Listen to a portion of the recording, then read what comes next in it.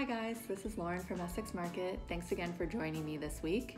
This week we're going to talk about sugar. I know we've talked a lot about sugar, and today we're going to go even more in depth.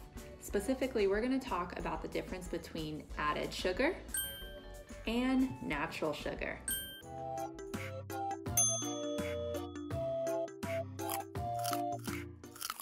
A lot of what we talk about this week is going to build off of last week's video number 2, which was called Snack Attack. So if you haven't seen that video yet, I suggest you go back to our YouTube page and look for the video called Snack Attack. So here's what you're going to need today. As usual, we're going to need a pencil and paper, and remember, markers, colored pencils, and crayons are really great to work with when we're together here. And then I'm also going to need you to find a sugary packaged food product. Now, what do I mean by that? I'm going to talk about it more in the video, but basically we're going to need to find something in our kitchen that we think is probably high in sugar and comes in some sort of box or package. So before we start looking at real foods that we have at home, I want to talk about two types of sugar: added sugar versus natural sugar.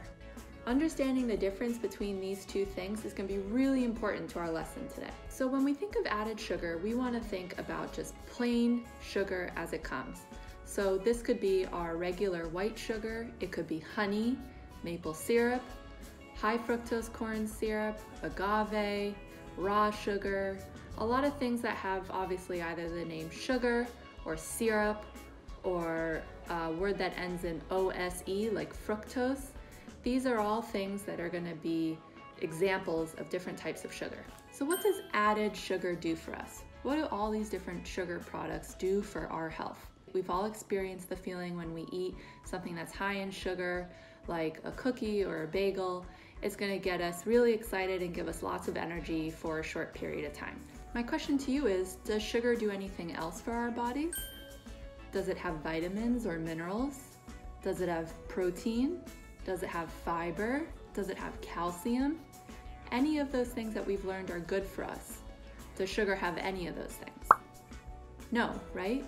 The only thing that sugar has is energy. And this is useful, we all need energy, but we also can get energy from other types of foods that have healthy things in them as well. So that's it for added sugar. Now let's think about this other one, natural sugar. So natural sugar is going to be a part of our things like all fruits and some grains like rice or pasta, those have natural sugar. Dairy even has natural sugar, so our milk, yogurt, cheese, all of these things come with their own sugar. So to review this, I want you to go ahead and try to create a chart just like I did here. So on the side, we're going to have a column for added sugar and natural sugar. And then across the top, we're going to ask ourselves, does this have energy? Does this have vitamins?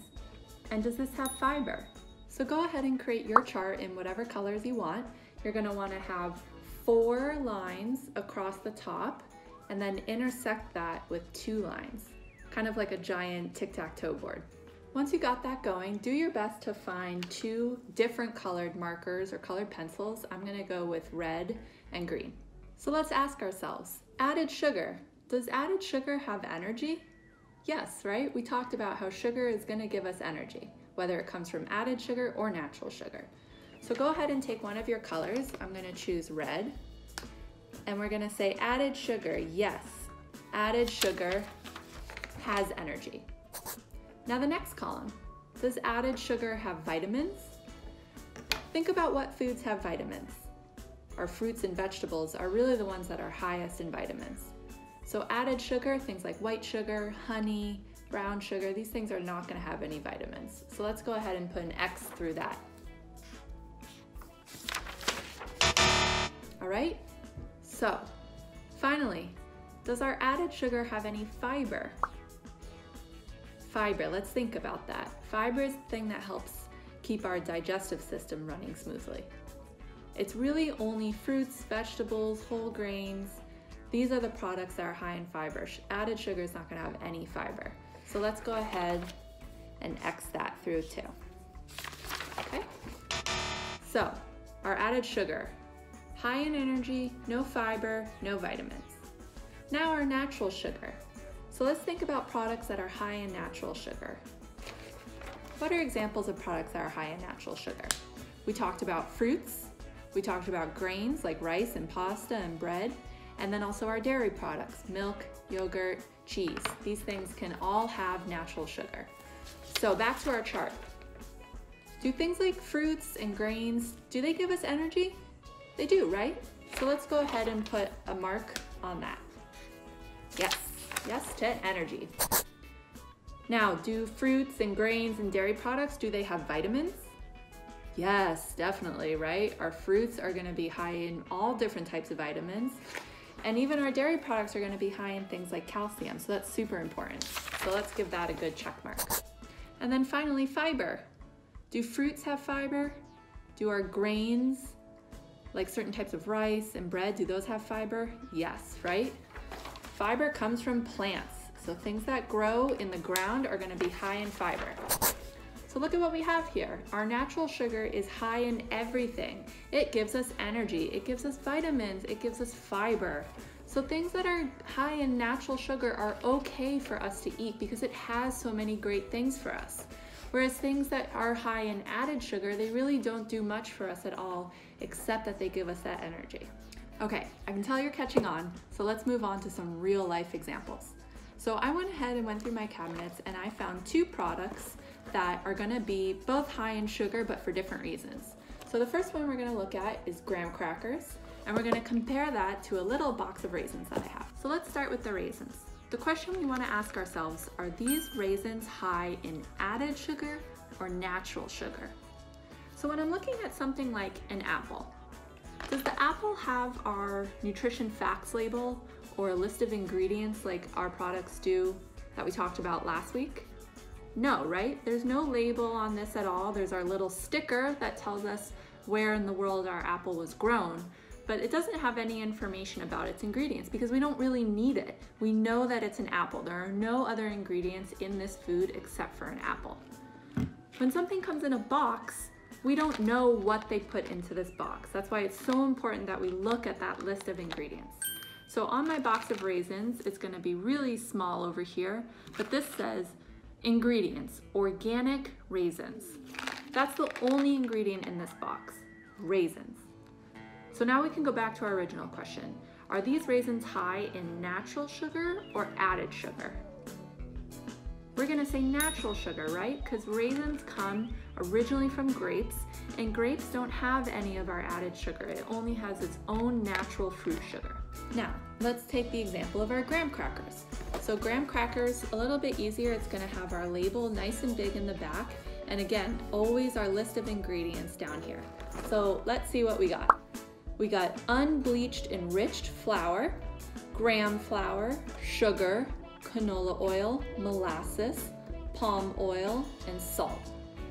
So out of all those ingredients, did you hear anything that had to do with sugar? I heard two examples. Sugar, obviously, which really refers to our white sugar. And then there was another one in there you might be familiar with. It's called molasses. Molasses is sort of like a really thick maple syrup. So there are two different types of sugar just in these graham crackers alone. So are we gonna say that this has added sugar or natural sugar? Added sugar, right? They added sugar, they added molasses to this product, and that's why it tastes sweet. Not because the graham crackers naturally have sugar in them. They had to put it in separately so that it tastes sweet to us. So now here's your activity. I want you to get the okay from whoever you need in your house and go over to your kitchen. Look through the fridge, maybe the cabinets, and what you're looking for is a food that comes in a package. So this could be in a box, in a container, in a wrapper, something that's packaged and something that you think is probably sugary or sweet. So this could be perhaps a fruit yogurt, it could be a granola bar, it could be a cereal, it could be even some crackers or cookies that you might have on hand. And then once you have that product, I want you to go ahead and flip it over to whatever is the back or the side of it. And again, remember, we're looking for this big white label, and then we need to look for that list of ingredients. And here's the task. You're gonna read that list of ingredients, that's number one. And then you're gonna go back a second time at that list of ingredients, and I want you to underline anything that's a natural sugar. So remember, this is going to be something that comes from a fruit or a grain or a dairy product. All of these products should be underlined in that list. And then I want you to go back for a third time and I want you to circle anything that is an added sugar. So any word that has sugar in it, that has honey, that has syrup, that sounds like fructose, all of these things I want you to go and circle. So I've gone ahead and done mine. So I found that my sources of natural sugar were dates. Remember, date is a type of fruit. And then my sources of added sugar were cane sugar. All right? So go ahead and find your product and do the same thing. And if you'd like, you can send me a picture again of what your ingredient looks like after you've underlined and circled everything that you need to. Thanks for joining me again this week, guys. I'll see you next time.